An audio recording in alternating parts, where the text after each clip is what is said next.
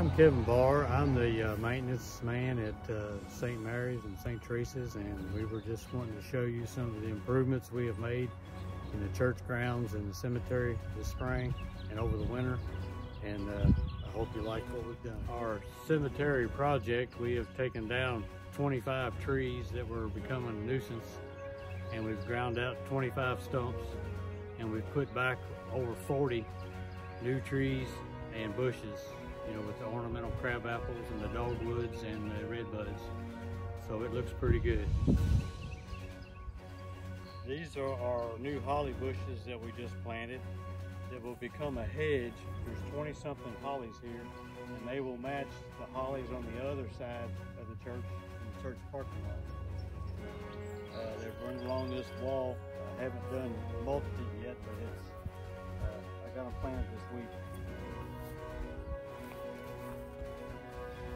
We're going to put a monument up on this corner that is going to signify, it's going to be a L-shaped, kind of a 45-degree angle that's going to say St. Mary, Magdalen, or Pazzi Cemetery. And we've got a cross crucifix going to be up behind it, and probably shrubs on each side of it. But that will distinguish our cemetery. It's never had a sign, and now it's going to have a sign. We want to thank the many people that donated to buy these trees and these bushes. As a parish and Father George, we really want to thank you.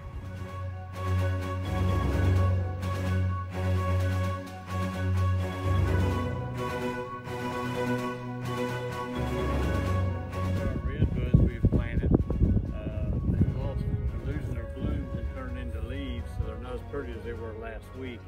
But we planted 6 in this curve of the cemetery drive. Wrap around, and I think they were really pretty last week. It's kind of part of nature. They spring in they're pretty when they bloom, but then they lose some of their color. But they look good. They're nice hardy trees. I think they'll be an asset to the cemetery.